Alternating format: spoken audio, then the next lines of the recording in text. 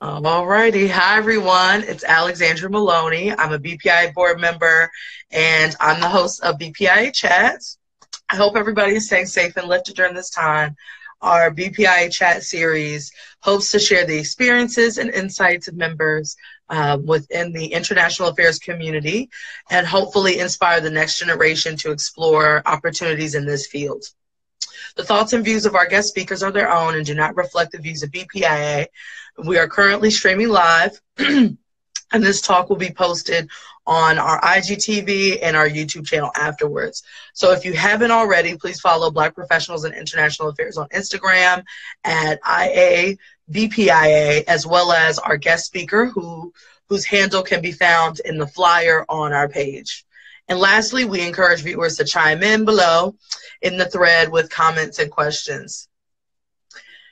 And so, introducing our speaker, Mr. DeAndre Uwakonye is a student obtaining his Master's of Professional Studies in International Agriculture and Rural Development in the field of Global Development at Cornell University. His research and project interests include establishing education platforms to strengthen capacity of youth in support of emerging agricultural industries in developing countries. Prior to attending Cornell, DeAndre worked as Associate Director of Projects for a management consulting firm based in Lusaka, Zambia, focused on technology for health, HIV treatment, and prevention programming, as well as public-private partnerships and youth development. In this role, he managed USAID and the Bill and Melinda Gates funded programs, leading teams in Zambia, Lesotho, and South Africa, as well as Malawi, in the development of program management and country-specific strategies for international non-governmental organizations, governmental organizations, and private sector organizations. Thank you so much, DeAndre, for joining us today. Man, thank you, Alexandra. Awesome. So I'd like to start off by asking, so how is COVID-19 affecting what it is that you're doing right now? It's interesting. I mean, at least for the majority of my cohort, we were supposed to be traveling to do our research, so traveling internationally, and at least at Cornell, they put an international travel ban on that. So we've had to kind of pivot and find other ways for us to obtain data in order to finish our research projects. So that's been interesting, and just really doing the online classes, leveraging Zoom. We've been trying to find ways to support each other, doing virtual happy hours, catching up with each other. But we're also finding it as an opportunity to network with others. So one thing that we have to realize is that everyone's home. So there are people that you may want to reach out to ask to scheduling calls. So that's what I've been doing mostly, is just putting myself on a call schedule at least once a week, identifying someone that I'd like to sit and talk to get some insights, reaching out to them, asking them for 15, 30 minutes just to talk. And at least there's been the opportunity there. But I think that for most of the master's students here, just looking to pivot and see how to identify employment opportunities for those that are graduating in May. Okay, thank you. So the topic for today is around maximizing our networks and mentorship. So what advice do you have in terms of identifying mentors or someone who you may be interested in being mentored by? And what advice do you have in connecting to them, whether you know them, but especially if maybe it's a cold call or someone that you don't know personally? No, that's a good question. I think that one of the most important things at the very beginning is to really understand yourself and who you are, what values are important to you, and then looking to identify those same values in someone else. So what I always tell someone that's looking for a mentor, or someone older that maybe they don't really understand the concept of mentorship, or they don't see maybe the value in mentorship, is just always ask yourself the question, have you ever met someone that you wanted to be that person? Like, I want to be this person. And it doesn't have to be exactly what you want to be, but you have to see pieces of yourself in a mentor and how they've been able to scale a part of your vision. So at least for me, I joined the United States Peace Corps after undergrad. And then when I was in the United States Peace Corps, I met two brothers. One brother, his name was Gordon Brown. He was from Georgia. He was country director of a international NGO called Africa. And there was another brother named Greg Marchand who was from Houston. He had worked at Deloitte for 8 years, and then he decided to move to Zambia and start a company up on his own. And I met them through a Peace Corps volunteer who was doing her 3rd year named Natalie Gill, who's also African-American, who's currently director of programs and training with Peace Corps Ethiopia. And when she introduced me to those two brothers in Zambia, and I met them, you know, they told me that they were going to mentor me after we were having a conversation. So I think that even for them, you know, being older brothers, they were looking at me to say they understood the value of mentorship, you know, and even though I didn't ask them, I think that they saw my potential and said that, you know, we should spend time and really add value into him so that, you know, he can get to the next level. And I really appreciate that. And that's why I wanted to talk about mentorship, is that I want to really advocate for, you know, Black women, Black men to be able to look down and identify mentees, because sometimes as a younger person, you know, you get kind of scared that you don't want to take that initiative to step up to someone, you know, introduce yourself and kind of asking them to take that position. So I always tell people to reach down, identify mentees, but even if you're looking for a mentor, I think once you kind of know yourself, the values that are important to you, I think that it's just all about reaching out to people and just having a discussion and asking the question, how did you get to where you are today? And then let them talk through their path. And then you can kind of find, you know, areas for you to ask questions, you know, how to be better in this area. How did you do this? And just really find out the how, and how in every step, how they got to that point. And then whether it's once a month, once a quarter, you just continue to schedule those calls. And that just builds the relationship where you eventually get to a point where it's like, you know, this is your sensei, you know, right. You know, this is your sensei. So I think that's how I've done it in the past. But luckily, I had two brothers that were from the States, were traveling internationally and thriving, and that reached out to me, and they were able to lift me up. So I was definitely lucky in that respect. But I would tell anyone that's looking for a mentor to not be shy about reaching out, because I think there are plenty of African Americans, whether they're in international development or just working professionally, that are actually looking for you know, young people that that want to have that level of engagement with them. Mm-hmm. Thank you. I'm seeing a lot of activity in the comments, so keep them coming. Feel free to comment. You're seeing good point, true, shout outs, good advice. Hashtag sensei. So again, everyone, this is our guest speaker for today, DeAndre Uwakonye, who is a Master's of Professional Studies candidate in International Agriculture and Rural Development with a background with the U.S. Peace Corps in the development field, who is here sharing and discussing mentorship with us today. So if you have any questions or other comments, please drop them in the thread below. But in the meantime, I have another question.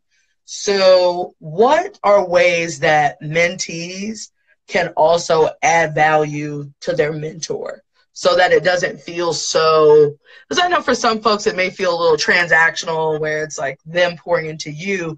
I know for me, for example, there are some mentors or some folks who are in particular spaces that I wanted to learn from, but I also, as the mentee, and a student, I felt that I had some opportunity to maybe provide some research or gather some information. Anytime I saw some information that may be relevant to them in their field, I was sure to share that. So do you have any advice on how mentees can add value to their mentors?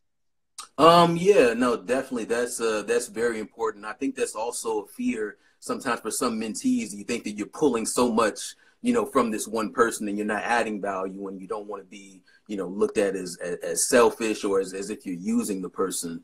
I think that what's going to be really important is when engaging with your mentor is that outside of trying to pull out that, information and those insights that you think you need for your professional development, what's really going to be important is to learn how to really tap into building that relationship on a very, very personal level.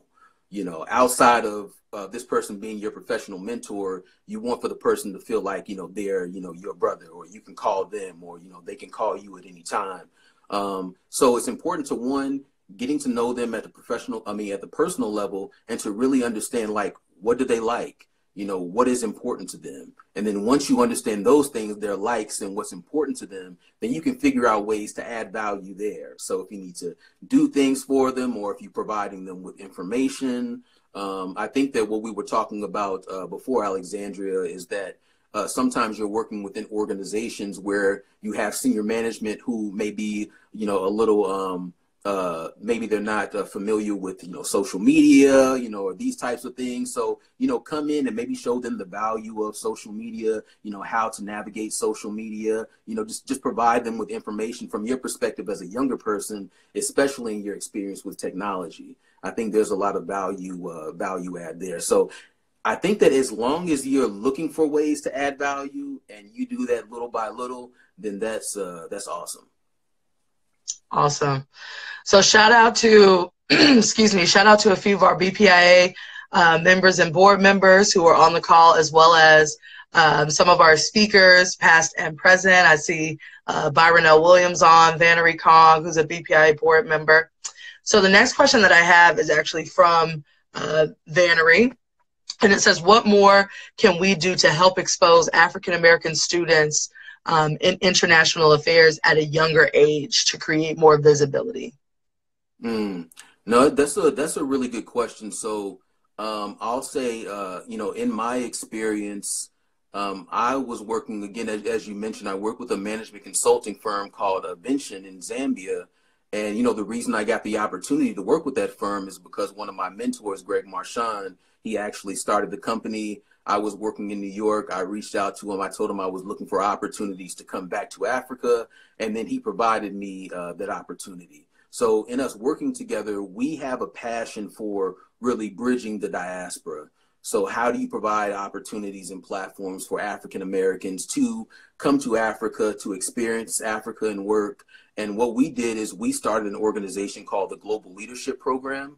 It's www.discoverglp.org.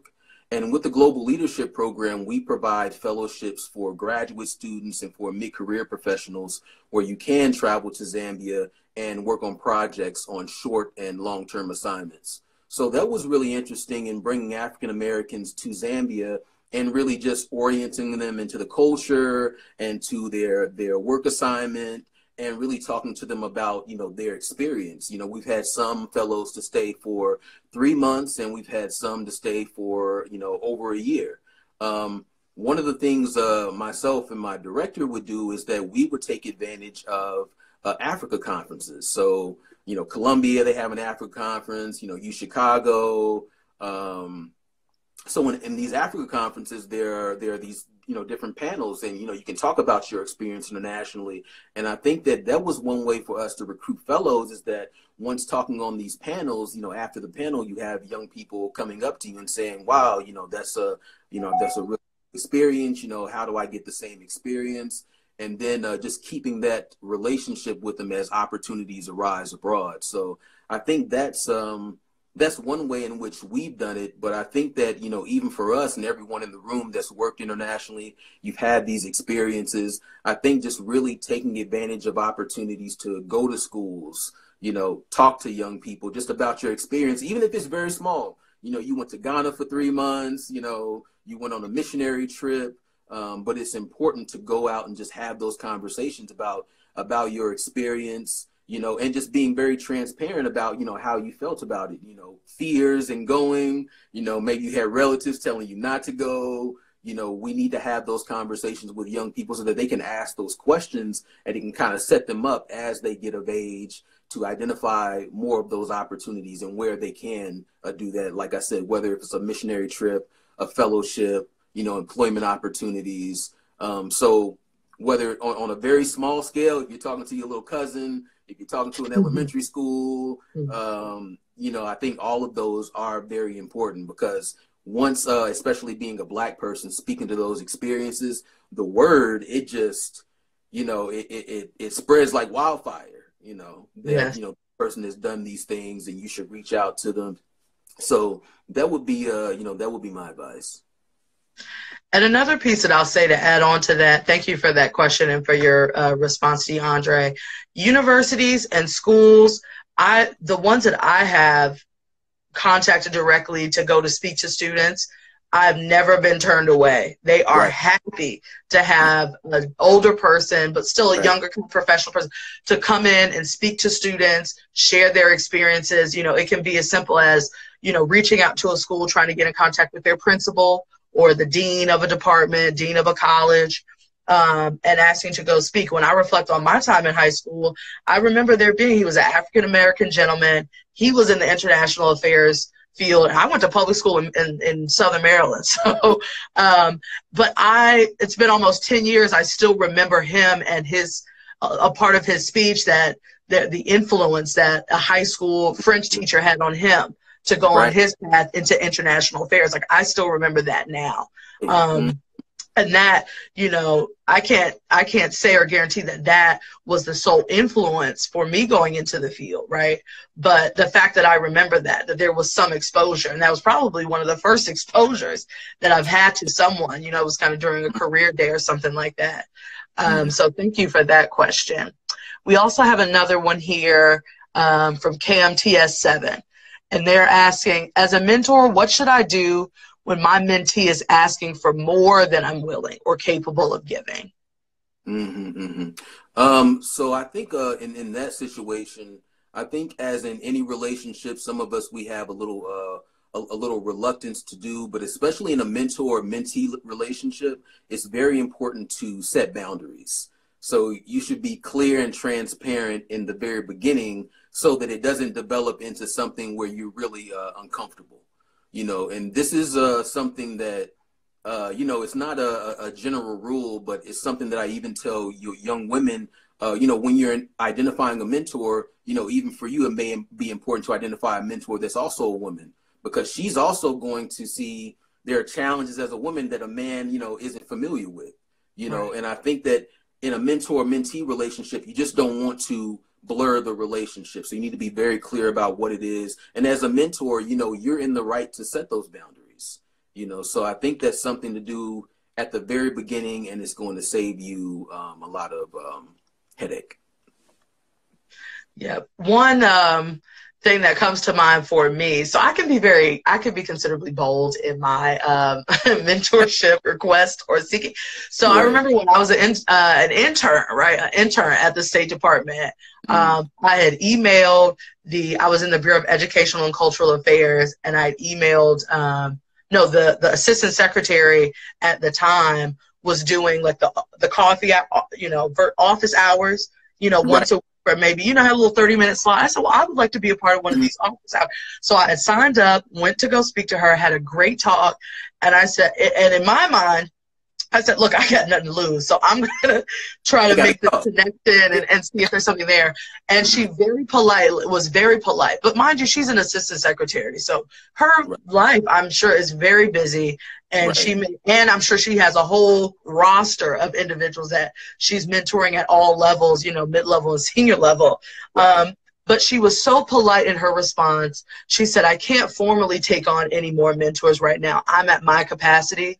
But what I can do is whenever you connect with my secretary, whenever I'm in the office, if you want to come in, we can maybe do like a 5-minute session or a 10-minute session where we can where I can share, some thoughts or give you some feedback or some advice. Like that meant a lot to me as a little student mentee, for her to be able to do that, right? So for me, that meant a lot and contributed to my interest in the field too. So I feel like as mentors, we have an opportunity to, really impact individuals' lives with mentorship and how we go about it. So thank you for your answer with that. I'm really glad you mentioned that, because that's a great way to ease in, right? You know what I mean? As a mentor, you may want to even assess the person if you don't know them very well. And like you said, to tell them that, you know, hey, I have like 5-10 minutes, you know, and then, you know, as you get to know them, you can kind of open up the relationship. So I think that's also a way to manage boundaries, is to maybe tell them from the beginning, let's start small. And then as you get more comfortable with them, then that maybe blossoms into something greater. Right. Agreed. Agreed. So there's another question here from Miss Raina Montgomery. Question. What, if anything, did your education at Howard / and HBCU play in your global perspective and career aspirations? Did you know about study abroad? You know, what's interesting is that, you know, when I was an undergrad, I didn't take advantage of the study abroad programs. And to be honest, looking back, I'm not sure why I didn't. When I was an undergrad, I minored in Spanish. So I was really enthralled by the diaspora, and that there were Black Cubans and Black Dominicans and Black Puerto Ricans. I'm from Lexington, Kentucky. So where I'm from, it was like Black, white, and then, you know, Mexicans had started to come into the community. But I wasn't really familiar that there were Black Brazilians, and I think that kind of opened up my perspective about just Blackness in general, and just around the world. So I think that's really how it opened up my perspective. And one of my RAs, he was accepted into Peace Corps Cape Verde, and that was really my first experience in learning about Peace Corps and thinking about it as an avenue to travel internationally and to be able to work internationally. So that was also a point. And then in my Spanish minor, there was a class where we had someone come in from Equatorial Guinea, and Equatorial Guinea is a Spanish-speaking African country. So I didn't know that there were any African countries where people were speaking Spanish. So that also just, you know, blew my mind and, you know, kind of changed my perspective about, you know, Blackness, you know, globally and language. So that's where I was greatly influenced at Howard. But unfortunately, I didn't take advantage of the study abroad programs. And, you know, looking back, I really wish that I would have. Thank you, everybody, for your questions and comments. Please feel free to keep them coming. We're here with our speaker, DeAndre Uwakonye, who's a Master's of Professional Studies candidate in International Agriculture and Rural Development in the field of global development at Cornell University. He has a background in international development and the Peace Corps, as well as other consulting experience. So please continue to drop your questions in the thread below. So my next question for you is there anything that you know now that you wish you would have known when you first started this journey? You know, I think that one thing that I wish that I knew is that when I left Peace Corps, I moved to New York. And I mean, I was applying for so many jobs. I mean, I'm talking about probably hundreds of applications because I really wanted the balance of having maybe a career in the States and to have a lot of international travel. That's what I was looking for. So if I could have spent, you know, 60% of my time in New York and 40% of my time traveling across Africa, you know, of course, that would have been perfect for me. That's the dream. Mm-hmm. So I was applications, spewing them out, and I just wasn't getting the responses that I thought that I should be getting, and it was just very frustrating. And I think that what I know now that I wish I would have known then is that it's really all in your network. You know, you really need to leverage your network when you're trying to get a job. So now, back then, I wish that I would have been reaching out to my network, scheduling calls, talking to people, telling them exactly like what I wanted to do, you know, where have I looked? Because what happens when you call one person, they're like, you know what, I know somebody in, you know, this office you should talk to, then you have another call. Like, you know what, I know somebody, then you have another call. And then eventually, you know, that leads to someone saying, hey, you know, there's this position, you know, come in, let's talk about it. You know, to the point where sometimes maybe you don't even fill out an application, or maybe they're just like, look, you can start, you know, on Monday. So, and I've just seen that through international development, where international professionals, some people have even told me they've never filled out an application, you know, and it's really just through their network and, you know, people just calling on them. They know they have certain technical expertise. They know what they're interested in. They have a conversation about the position, and they just kind of position them from there. So, and I also think that it's appropriate when you're sending that email, that information to one person who you may have as a connection, to share your resume and say, feel free to circulate this to your networks and your community. Nice. I like that. I like that. That's a good one. Feel free to circulate. And don't be afraid to say that you're actively looking for, you know, graduate or recent graduate, actively looking for a position, or to speak to people in the field, speak to people that are in that industry too. So that just caused a lot of stress, you know, as a younger person. You know, imagine the amount of time you're spending, you know, tailoring your resume and your cover letter, and more blindly, you know, putting out applications instead of, you know, looking at your network and looking at who you know in different organizations and reaching out to them before you actually put all that effort in on the front end. So that's really something I wish I knew when I was younger. I wasn't taking that approach. Someone put hashtag feel free to circulate. No, that's a good one. No, yes, so feel free to keep dropping questions or comments that you may have in the thread. I'm just quickly scrolling up to see if I've called the questions here. Someone has a question about balancing personal and professional, your personal and professional life in a mentor relationship. So could you speak on, you know, what topics may be appropriate with what type of mentor? Sometimes folks have a professional mentor that's for career, and sometimes folks have a personal mentor that's like for life. So maybe you could distinguish those two things for that person. No, definitely. You know, for me, I think that you just really need to be I guess, you know, socially aware, and to kind of fill out, you know, social cues. And when you're talking to the person that you've identified as a mentor or that's mentoring you, you need to really kind of gauge what this person is comfortable talking about.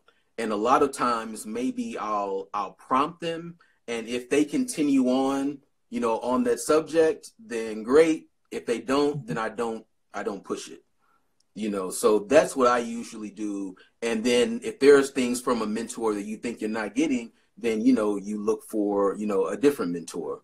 So I really try not to push so much, as I understand that, again, like you said, you may have a mentor that's, you know, very busy. They're also mentoring a lot of other people. So you definitely want to show your appreciation for the time that they're committing and the value that they're adding to you. So I don't push so much, but I do prompt. And if there are situations where I'm having like issues or challenges, sometimes I may ask them, you know, have you ever faced X issue? Not that it's necessarily my issue, but I may have a situation to say, you know, how have you dealt with this, you know, in your position? So sometimes I'll give scenarios that are maybe outside of myself, and then ask them, have you ever dealt with something like this? You know, how have you, and what would you do in this situation? But yeah, I think that you're also right, is that sometimes you might separate the two and have someone where it's professional and personal. But if you have someone that's both, you know, I think just being very careful and make sure that you have an understanding of their comfort level and what they want to talk about, and then you can kind of creep into, you know, what you want to address from there. Thank you for that. Have any tips specifically for informational interviews? So like, what sort of questions would you ask during an informational interview, and what questions would you not ask during an interview? You know, during an informational interview, and maybe also by sharing what an informational interview is for people who may not know. Okay, definitely. You know, when we talk about informational interviews, it's just really, you know, scheduling a call or a coffee with someone that maybe you're interested in what they're doing professionally, and then just asking questions, you know, about their job. You know, what are their day-to-day tasks? You know, what challenges do they face? You know, how did you even break into this industry?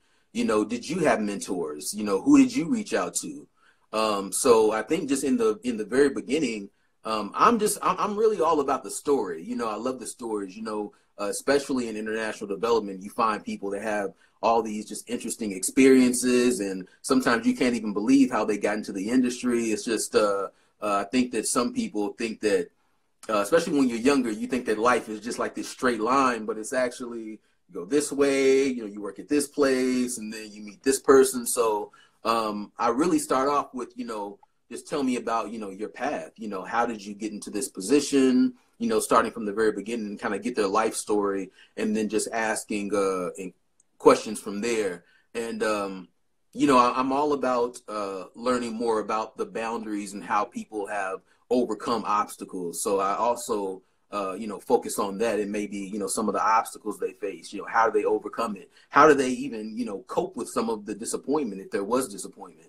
You know, because I think those are really some of the big things that, you know, we suffer with when we're trying to come up professionally, is that, you know, when you come up with when you hit those walls, you know, you start to get discouraged. You're trying to figure out, you know, how do you overcome this? So I think those are important questions to ask as well.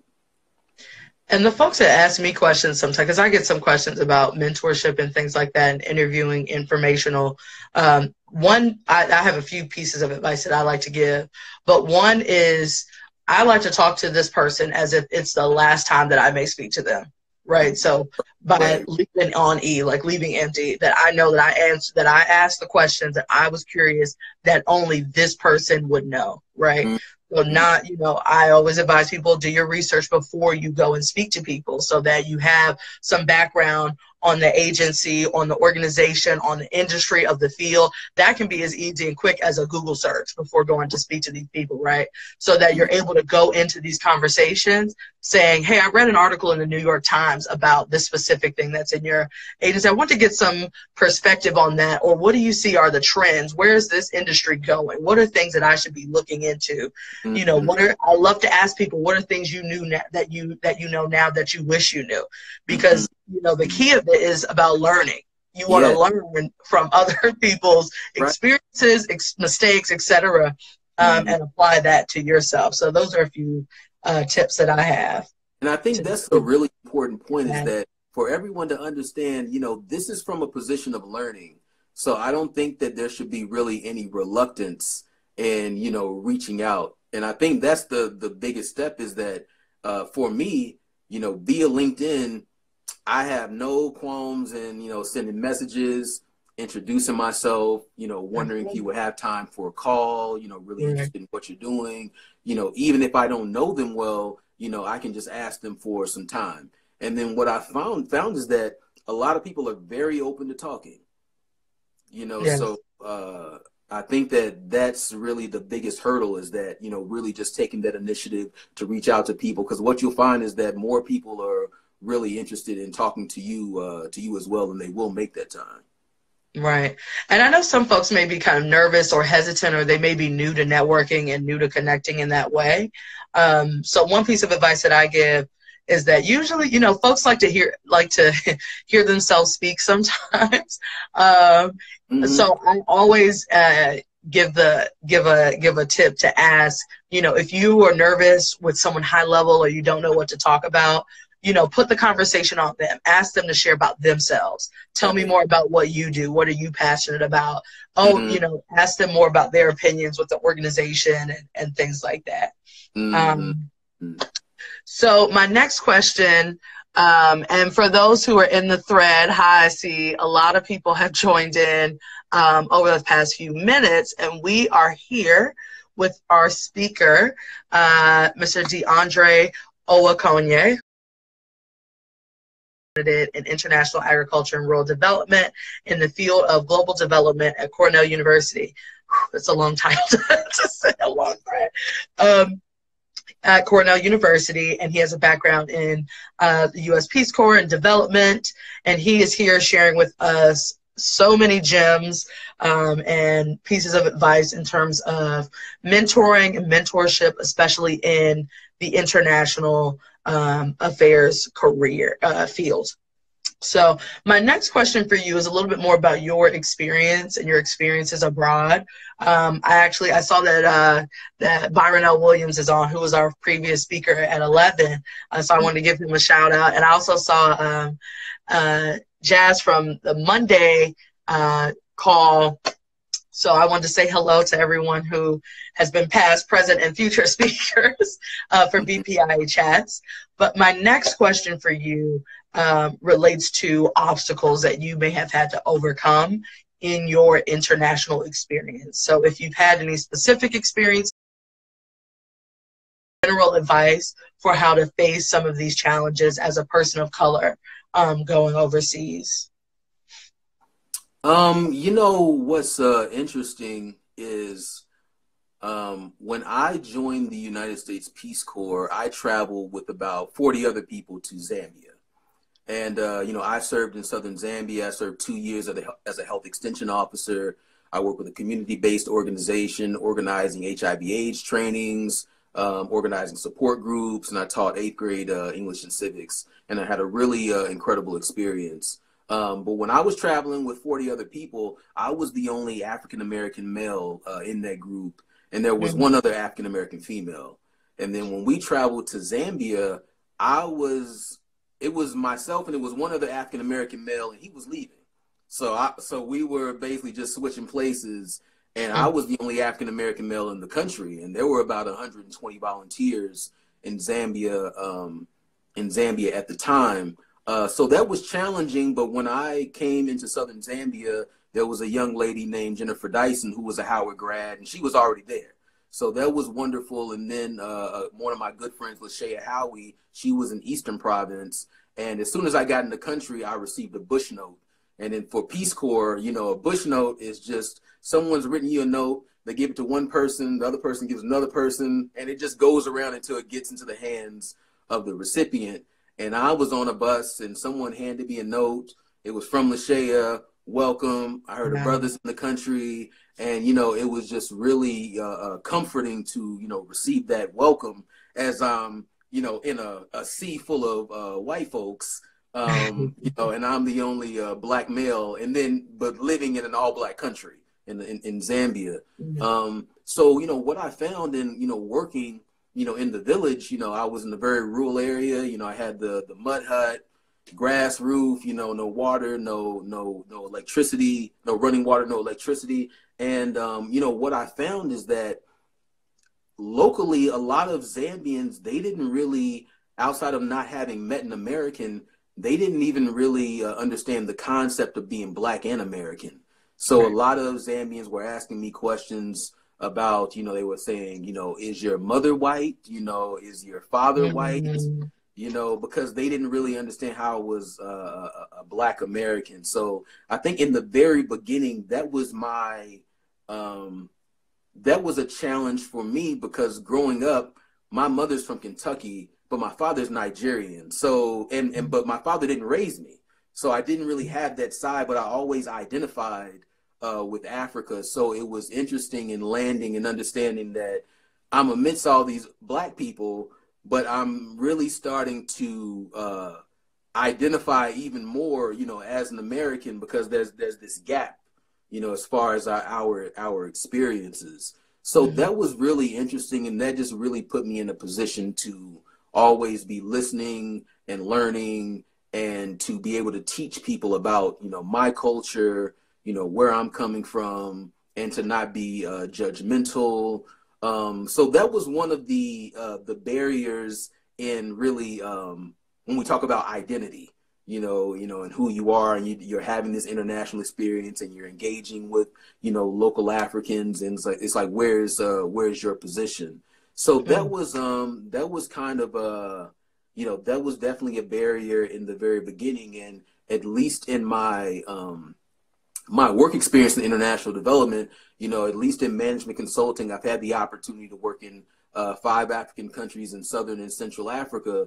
And every country that I go to, that's the approach that I take, is that I'm learning here. You know, even if I'm there to work, you know, I'm all about, let me ask questions, let me be open culturally, let me not judge, so that I can learn, you know, as much as possible, and to be able to assess and to kind of sift through, you know, all of this information to better position myself to have more impact on the people that I'm working with. So I think that's one of the things that I've learned. But, you know, culturally, sometimes there are leaps that you need to identify, and just to not get frazzled, and to you know, figure out how to ask the right questions and talk to the right people to understand where you fit best. Right. Thank you. Thank you for that response. So we have, we'll take one more question from the comments, and then I'll have one concluding question. And it's coming from I'ma Be Well. I like that that pun there. Andre, as someone who has been mentored as well, do you see yourself as a mentor now? And what's your philosophy that you follow when you are doing the mentoring? No, that's a really great question.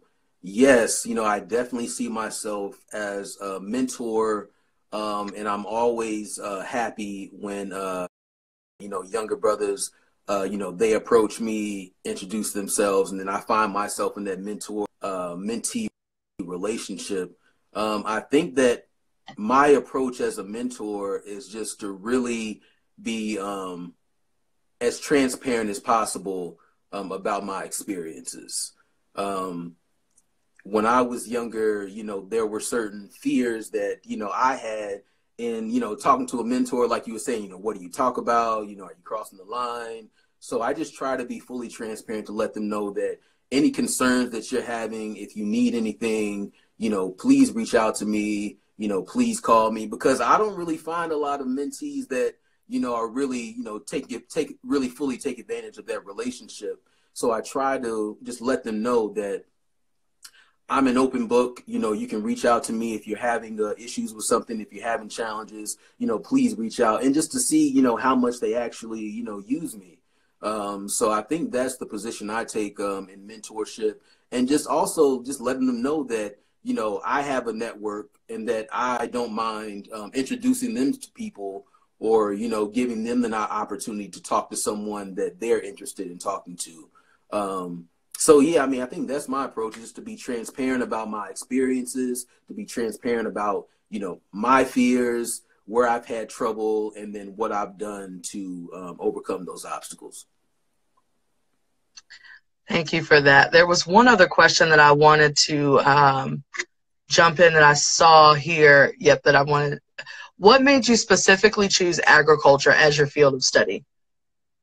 Okay, so so when I was working in Zambia, our firm, we were invited to a partners meeting in Nairobi with the Rockefeller Foundation. They had an initiative called YieldWise, and it's to reduce food waste globally. So we were there as a resource partner. So we were really there trying to get some work from some of the implementing partners who had budget. So we were trying to get some work from them. So it was about a 3-day meeting. There were, you know, organizations across Africa, Nigeria, Uganda, South Africa, and I don't have an ag background, but in this partners meeting, this is where I really understood the intersection between agriculture and youth. For my background being more HIV prevention and youth economic development. So here I saw an opportunity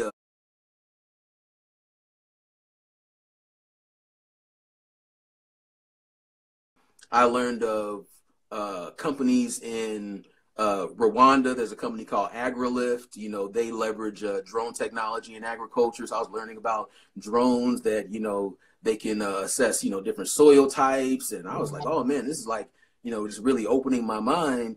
And so when I saw this program at Cornell International Agriculture, I went in thinking, what are ways that we can re-engage youth in agriculture leveraging technology?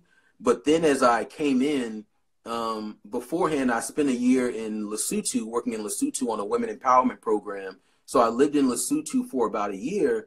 And when I was in Lesotho, they were in the process of legalizing cannabis. So they were legalizing cannabis for cultivation and for export.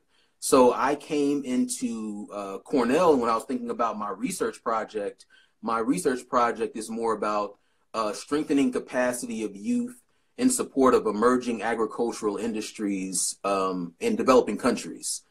So I'm doing a case study in Lesotho on the growth of the cannabis industry and then advocating for education platforms so that youth can better support, the growth of this emerging ag industry. So where I am at Cornell in the fall, they offered a cannabis course that I took.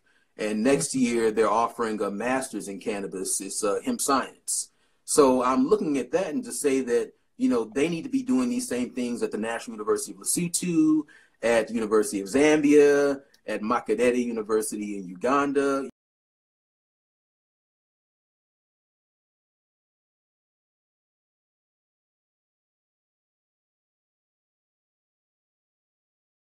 They're going to need these platforms in order to get people. And how do we roll out a curriculum across Africa? Because when I came into the program in 2019, it was legalized in Lesotho. It was legal in South Africa for private use. But now it's legal across 6 countries in Africa. It's legal in Zambia, Malawi, Uganda. So that's why I went into international agriculture. So even though I don't have that ag background, strong ag background, I'm looking at this more as how are we strengthening capacity of youth to support emerging ag industries in Africa. Awesome. That is so, I feel like I'm learning new things here in this call. So thank you so much. That is so interesting to hear about. So my final question, and feel free to also add any concluding thoughts to this particular question, but it's simple. I'm asking every speaker for the students and the young professionals who may be listening to this call, what advice would you give for someone who is considering this particular, like the same type of, as a Peace Corps volunteer or the jobs that you've had, or the agricultural field? What advice do you have for them? So I think, one thing which I think I wish I would have done more of, especially coming out of undergrad, is to understand that there are a lot of platforms for you to travel internationally. Whether, again, someone mentioned, study abroad. If you want to teach in Mexico, if you want to go and teach English. I think that in the last call, we talked about the different fellowships, Wrangell Fellowship, there are all of these, fellowships and academic opportunities for you to travel abroad and to have an international experience. So I think that really just getting on that early and, especially at the university level, if you can communicate that even at the high school level for younger kids to say, there are these opportunities. Mm-hmm. So be thinking about that freshman, sophomore year of college. And there were people that, did have this information and they were on it very early. Unfortunately, I didn't necessarily have the information, early as well. So there are fellowships, there are opportunities to teach English in Southeast Asia, in South Africa. I know that, especially at the university level, at the business schools, they usually have opportunities for you to travel to South Africa to learn about private sector organizations that are working there. There's Disney, there's Sony. So I think those are things to just really very early, Bunch Center at Howard University, definitely, to reach out to them. So to really just look for those opportunities. And I think that not being shy about just speaking it to existence and to say that this is what I want to do. And there's going to be somebody that's going to hear you and say, oh, I actually do that. Or I know someone that does that, and they're going to, they're going to put you on, I think that sometimes we have these ideas, but we don't really put them out there, and we're not really talking to people about, what you actually want to do. Because you could be talking to someone that has access to that, and, they don't know. They don't know that you're interested in that. So I think that that's very, very important. Yes. Well, thank you so much, DeAndre, for coming to speak to us and share your experiences. For folks who are on the call, thank you all for joining. Please follow IABPIA as well as DeAndre. His handle can be found on the flyer on our page. And we look forward to sharing more wisdom and knowledge as we continue this BPIA Chats series. So I hope everyone has a good day and stay safe out there. Thank you so much. All right. Thanks. Have a good day, everyone. All right. Bye. Bye.